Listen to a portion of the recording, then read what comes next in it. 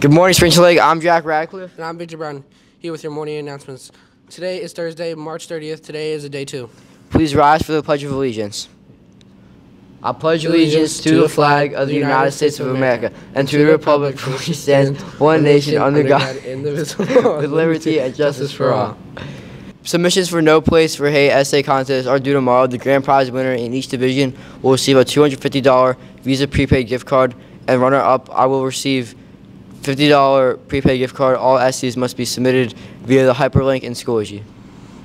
The marking period ends in 7 school days. If you were not able to get caught up during yesterday's academic workshop, please make sure to make a plan and get your work done so you can have a relaxing spring break.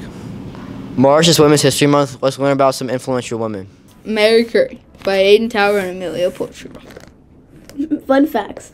Mary Curie was the first person to earn 2 separate Nobel Prizes. She got one for physics and the other was for chemistry. She's still the only person in history who has done this. She was a physicist and scientist. She created the portable X-ray machine. Quotes. Mary Curie once said, "Nothing in life is to be feared. It is only to be understood. Now is the time to understand more so that we may fear less." The older one gets, the more one feels that the present moment must be enjoyed, comparable to a state of grace. Mary Curie's death. On July 4th, 1934, Mary died because she got aplastic anemia. Ironically, this was due to her exposure to radiation in her own work. That's all of our announcements for today. Have a great day, Spartans.